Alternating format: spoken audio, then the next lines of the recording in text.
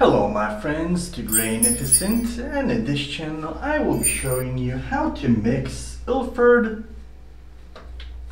Darkroom Chemicals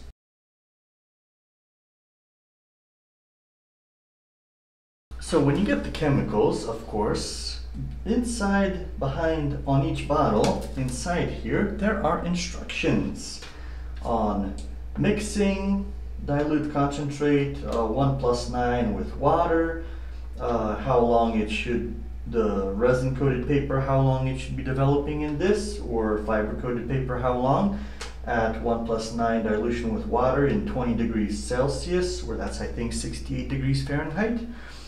Resin coated paper sits in there for 1 minute, and fiber coated, fiber based paper sits in there for 2 minutes. And of course, 1 liter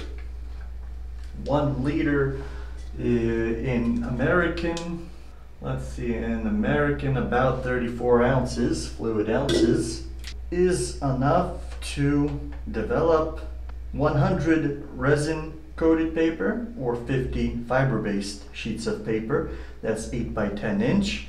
That's 20.3 times 25.4 centimeters, or 20 by 25 if you want to count it. If you're doing smaller prints, you just calculate it yourself by area size that you need to develop. So as you see here, this little bathroom I use also as a little dark room, temporary setup. So let's get to diluting. What you will need is a big measure, one of the bigger ones that can reach 1.2 liters or 42 American ounces, fluid ounces, or 42 English fluid ounces as well, but the US fluid ounces reaches higher than the English fluid ounces. Yeah, the world has weird measuring systems. And a smaller one like this, because if you need to measure out 50 milliliters, well, this one wouldn't be that hard, but less than 50 it would be hard, but it would be on the very bottom here and it would be harder to measure out. 50 milliliters on here, that's American US fluid ounces would be about less than 2 fluid ounces. It's quite up higher, so you can measure out more perfectly. So how the system 1+9 works, if somebody doesn't know how to calculate it, how much chemicals, how much fluid, or the 1+14, how it works, how to calculate it easily is, let's say, per 1 liter of chemicals, or 1 gallon of chemicals, or 1 fluid ounce of chemicals, however you want to call it, you add another 9 liters or 9 gallons or 9 fluid ounces, whatever measuring system you use, of water. So if you use 1 liter of chemicals, you add 9 liters of water. If you add half a liter of chemicals, you add 4.5 liters of water. You do it by half each side. So I will be doing half a liter of the developer, so I'll have ready in my container. So another way to calculate it is 1+9 equals 10, obviously. So if you want to make half a liter or half a gallon of diluted chemicals, you divide it by 10. So that is half a liter divided by 10, that's 50 milliliters. Half a gallon, I don't know. You'll have to calculate it yourself. So for half a liter of diluted chemicals, we will need, that's 500 milliliters divided by 10, we will need 50 milliliters of this concentrate, multigrade developer concentrate. So we will be measuring out 50 milliliters. And of course, if you only have one measuring thingamajig, it is best to do them in order as you would be developing the paper, because if you would contaminate the developer with the fixer, you could destroy it completely, or the stop bath. So the best way to do it is as you switch the paper from developer to stop bath to fix bath, obviously it doesn't hurt them in that order. So if you don't want to worry about any bad contamination, you do it in the same order. First you do the developer, then you wash this out completely, then you do the stop bath, you wash it out completely, and then you do the rapid fixer. So let's do it together here. So I'll be doing it 1 plus 9. So 1 plus 9 is 50 milliliters. As you see, fresh closed bottles, never used. I hate this type of seal that there's no lip to start the peeling process. I splashed chemicals all over myself. Well, I got some chemicals all over me, so now you know how not to open it. Always an educational video, right my friends? Alright, so let's measure out 50 milliliters here. There we go. We got approximately 50 milliliters in there. We pour it into the bigger one. Just like that. And remember to close your developer tightly right away. And now, to have half a liter of developer, we add 450 milliliters of water. Or just add water until we even it out at 500. Just of course watch out so you don't go over that, because spilling it back out you'll be wasting developer. So if you go a little bit over, it won't matter that much. Also make sure your water isn't too cold, also not hot, because if you want it almost ready to use, then you should have it at room temperature. I assume 20 degrees is near your room temperature. If your room temperature is 68 or 70 degrees Fahrenheit and you keep your chemicals in room temperature, then you basically never have to worry about measuring their temperature, because they will be at room temperature, and that's the best temperature to use them at. Of course, I hate it when the water changes temperature as it's flowing. That's always annoying. And I would assume that's about it. If it won't be perfect, a hot bath, a short hot bath won't. We put it at our first try, right at 500 there. So we got a developer ready there. Of course 500 is how much I measured out for my trays, because I will be doing small tiny prints, like that's 4 by 6, something like that. Size prints for the beginning, because I'm a starter as well in darkroom specifically. So I measured out that in my trays 500 milliliters will be just perfect to cover the print and all that. So of course you will need any type of container that you want to pack your developer in, or chemicals. These are perfect because when your developer is in contact with oxygen, it will go bad over time. So what these bottles do, when you fill it up and you squeeze them and then lock them, they create suction, and that slows down a lot the process of the chemicals going bad. So yeah, so we will put this into this container. Of course, don't forget to mark your containers later on, so you know which one's which. You don't want to start your photo paper development from a fixer bath or stop bath or anything like that. So, and then you squeeze it tight and close it, and it takes up less room, and it has suction in there, slowing down the going bad process. And now of course we wash them.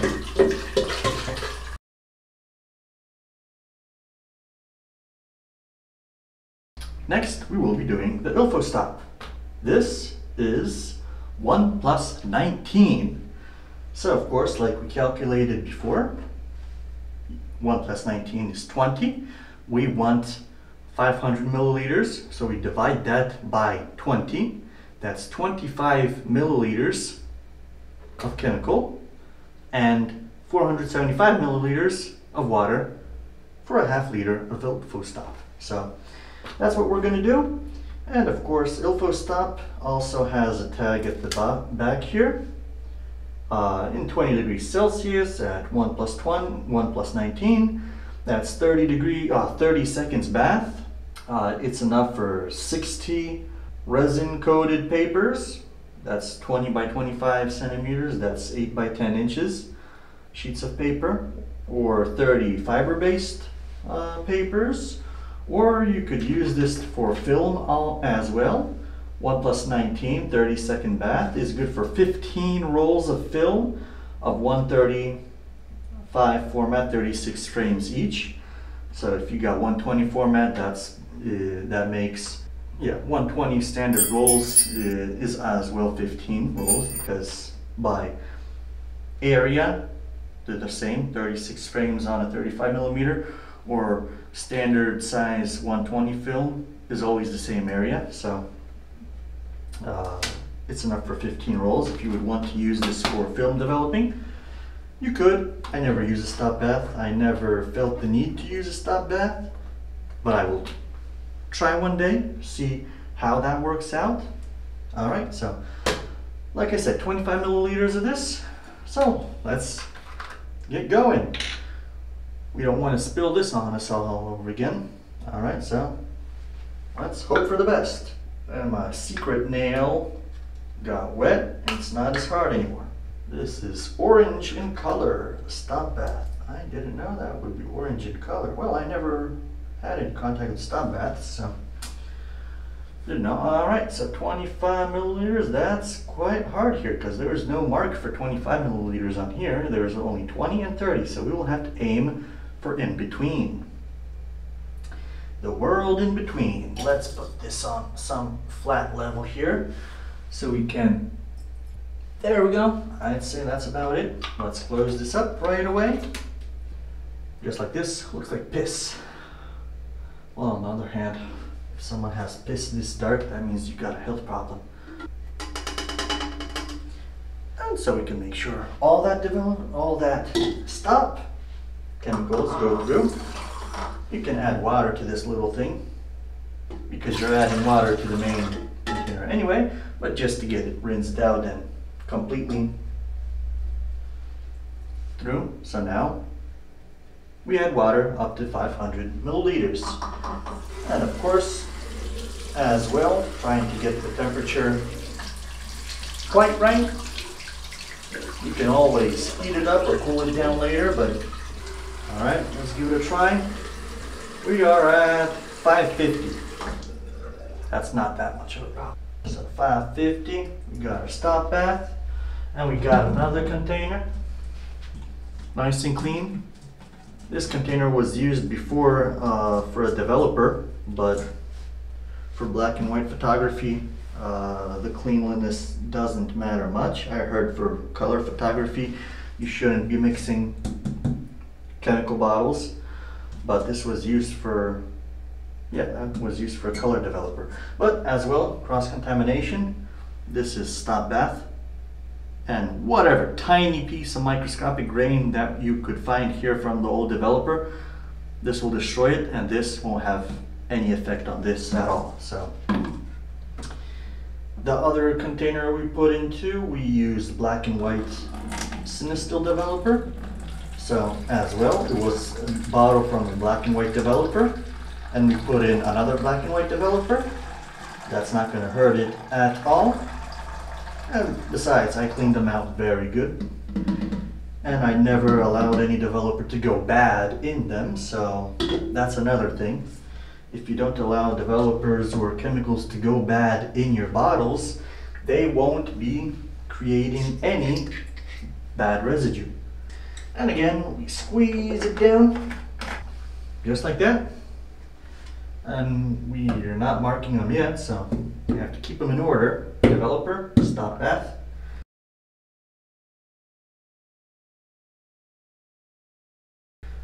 And now for our rapid fixer.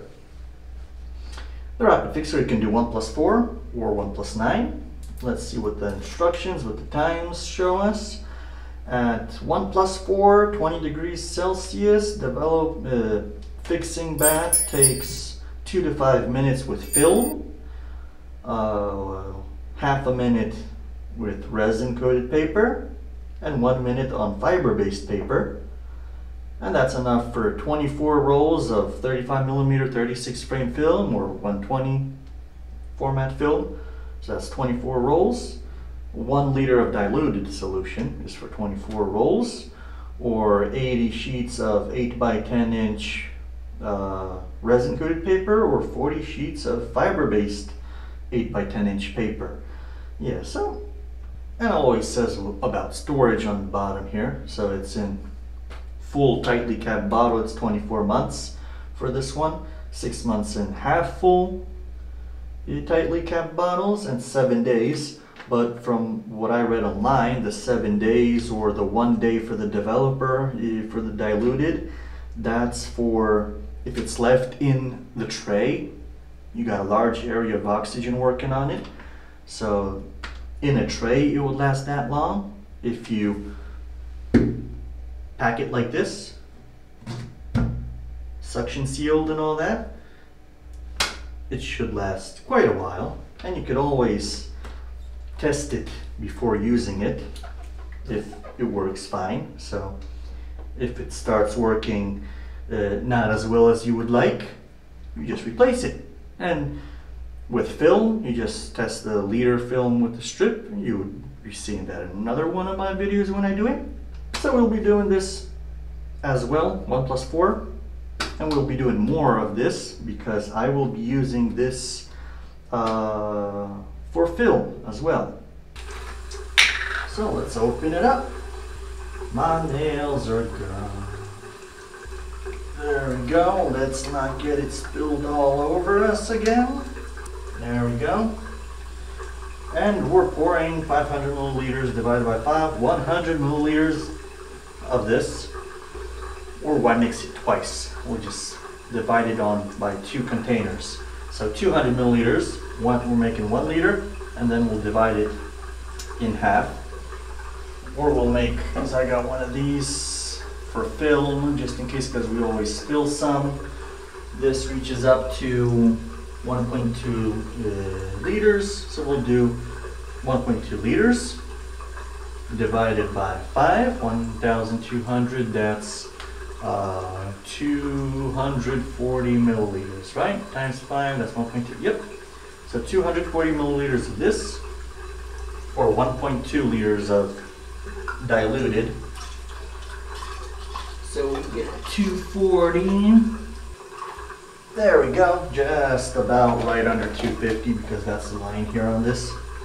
We put this to the side. And now we have to fill it all the way up with water. It's your water. Let's keep it like that. And fill it all the way up with water. Up to 1.2 liters.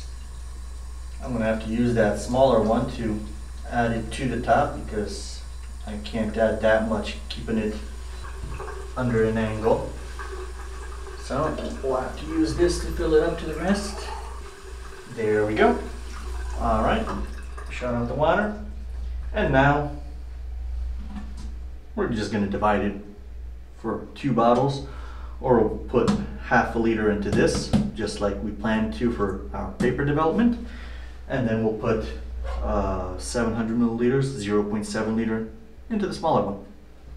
So because this one will be used up much faster because I will be doing a lot of rolls of film going through this, so this one will be going down a lot faster. I don't have to worry about pressure sealing it because it's not going to last too long with me. So 500 milliliters into this, we have to leave 700 in there. So let's get this game on.